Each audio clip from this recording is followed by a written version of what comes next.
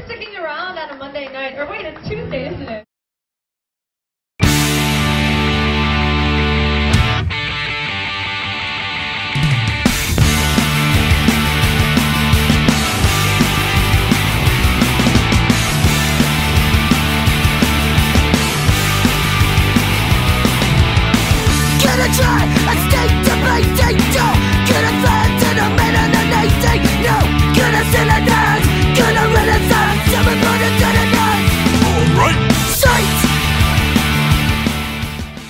This is also my story, the story of a kid who was part of a movement, one that impacted him for the rest of his life. I played drums in a band, I went to shows, I supported my friends in their bands and became part of a scene. To this day, no matter what I'm involved with or what I do, the ethic I gained from this moment in time impacts that work.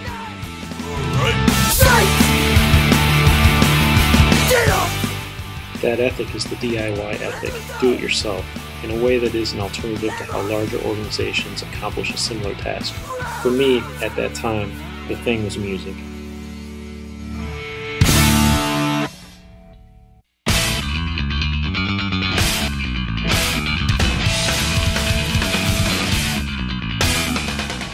Anyone could make music. If you had a guitar, drums, and someone who could sing, you could put together a band. In the 1990s, there were dozens of bands in Chicago. Every suburb had at least 3 or 4 good bands, and countless others trying to make their way. But it was the bands who caught on, the good ones, that could move around the area, playing shows with other bands, forming relationships with those people in those other bands, the kids in the scene, and with the people who put on the shows.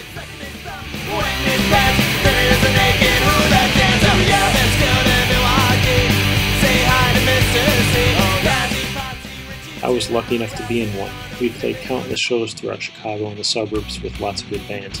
We recorded music, put out records, screened our own t-shirts to sell at our shows, and traveled around the U.S., all on our own as part of the D.I.Y. music scene. As the scene went, if you could make music, you could play shows, and you could put out your own records. And most of us did it ourselves with little help from any outside label.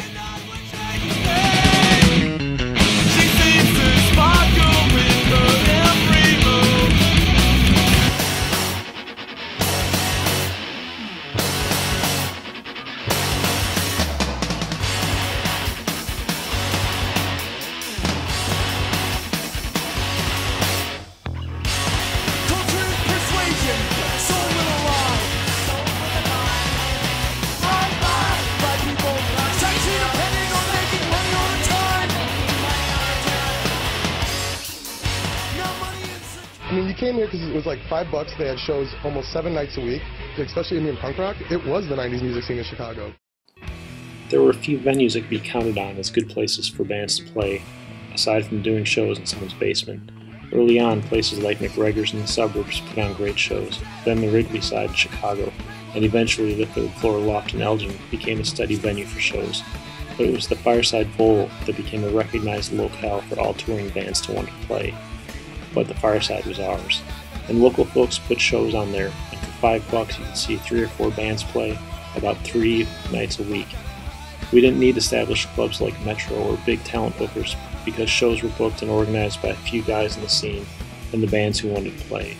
It was usually as simple as a phone call or a quick conversation at a show. With a central location, the scene not only had a unified ethic, but also a venue as a centralized hub.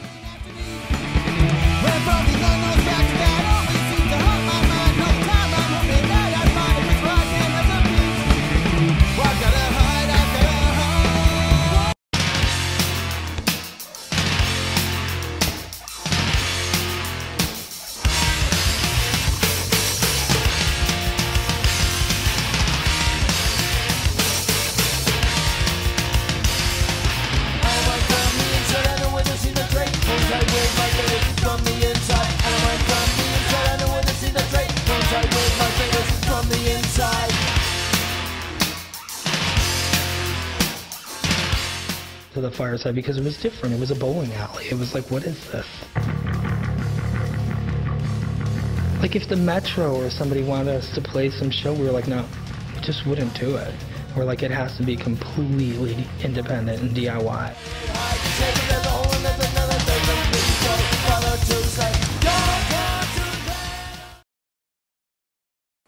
All of these memories came flooding back to me when I read The Access Principle by John Walensky, ideas about people doing things for themselves, the DIY ethic.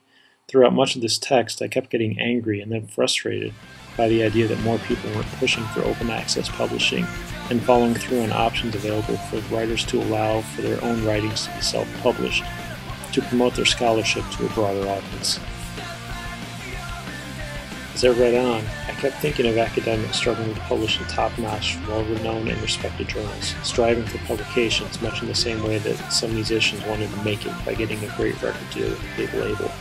But for those who were really dedicated to making music and being part of the scene, the big record labels had nothing to offer us. We couldn't be persuaded to join the ranks of countless other bands who were with those big labels. In my mind, this is the same thing that open access journals can accomplish for scholars. Open access journals, and there are thousands out there in nearly any discipline, do not make publishing any easier or the publications a lesser quality. For most journals, retain the same peer review practices of their closed access counterparts, just as those lesser known record labels didn't jump at the chance to sign just any band to the label. For a band to sign, that band had to be great and show promise of future greatness. Open access journals provide more outlets for the publication. But the same qualities of greatness from the research and the writing must be present. This is identical to other more well-known and closed access journals.